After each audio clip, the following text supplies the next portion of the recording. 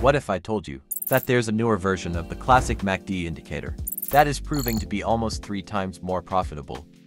In this video, we will dive into this new indicator called the PP Signal Impulse MACD and explore how it works. I'll also show you how to trade breakouts and pullbacks with it, so stay tuned.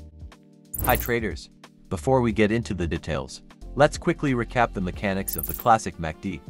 It helps us identify potential trends by analyzing the crossover between two lines, the blue line, MACD line, and the orange line, signal line. When the blue line crosses above the orange line, it indicates a potential uptrend and a good buying opportunity. Conversely, when the blue line crosses below the orange line, it suggests a potential downtrend and a good selling opportunity.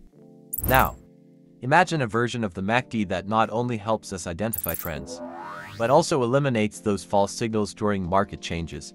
That's where the PP Signal Impulse MACD comes into play.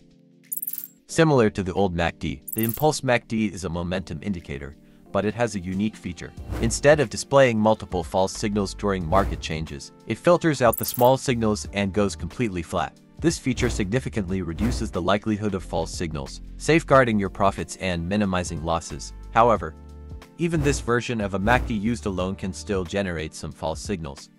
And for this reason, we're gonna be combining it with a couple of other indicators.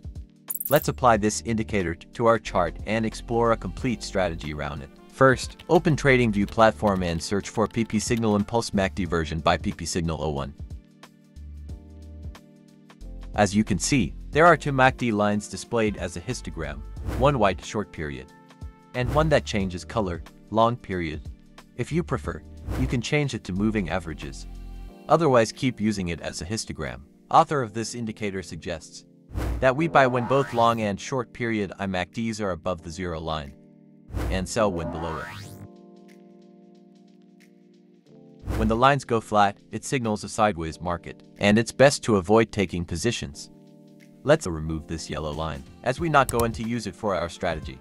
To eliminate even more false signals, we're gonna be combining it with the MTF MACD for CE indicator created by WaveTrader. Let's add it to the chart. This indicator will help us identify the main trend direction. I recommend setting the time frame for this indicator at around 4 to 5 times higher than the time frame you are trading on. For this particular strategy, we will set it to 1 hour and trade on a 10-minute time frame. Let's also remove the signal line. We will only look to buy it when it's green and sell when it's red. As you can see, it prevents us from entering and getting stopped out in this example. To have a complete trading strategy, we will only enter trades on a confirmed break of a structure. To assist with this, let's add the swing high-low support and resistance indicator by PatternSmart. Let's remove all unnecessary lines to keep our chart cleaner, as we'll only be interested in the most recent structure break. Now that we have all our indicators set up, let's delve into the rules of our breakout strategy. We will also discuss the concept of a pullback afterward. A breakout occurs when the price makes a sudden and significant move in one direction.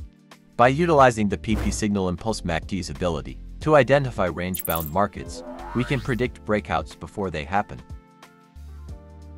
To implement this strategy, wait for the Impulse MACD to go flat, indicating a range-bound market.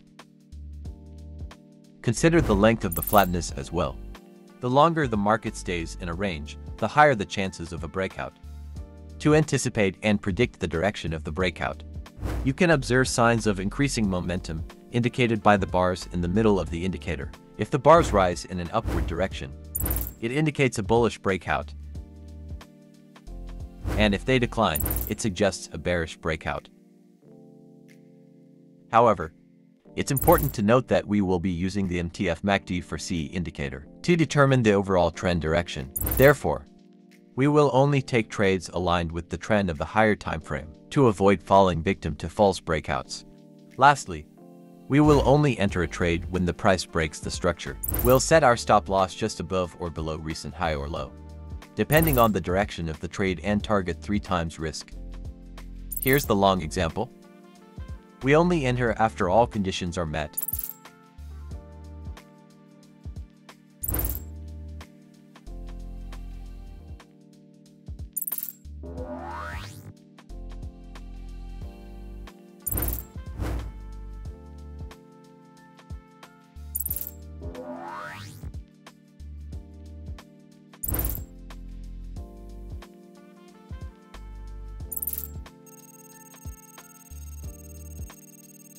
And as you can see, the price reaches our target.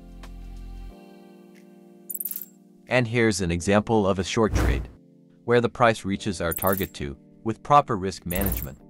Breakout strategies can yield high profits with minimal risk. Remember to adjust your stop loss and profit target based on the characteristics of each breakout. By incorporating methods used in this strategy into your trading, you can take advantage of the PP signal and pulse MACD indicator and enhance your trading performance. As promised, let's now review a pullback strategy rules. To enter a long position, we look for the price pullback and the white MACD histogram to cross below the zero line, while the long-term histogram is still above the zero, and the MTF MACD is green.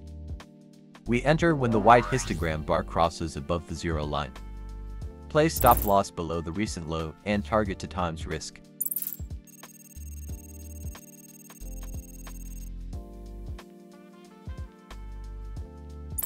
To enter a short position, we look for the price pullback and the white MACD histogram to cross above the zero line, while the long-term histogram is still below the zero, and the MTF MACD is red.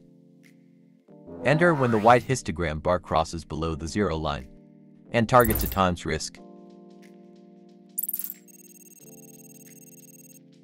You will inevitably experience losing trades, but hey, there's no such thing as a 100% winning strategy. However, like any other strategy on this channel, I firmly believe that this one can increase your chances of winning trades significantly, compared to strategies that solely rely on a regular MACD indicator. Ultimately, proper risk management is the key to success. So always ensure that you have a long-term plan in place when trading. That wraps up today's video. As always, please like and share if you found it helpful. Your support means a lot to me. Thanks for watching, and I'll see you in the next one.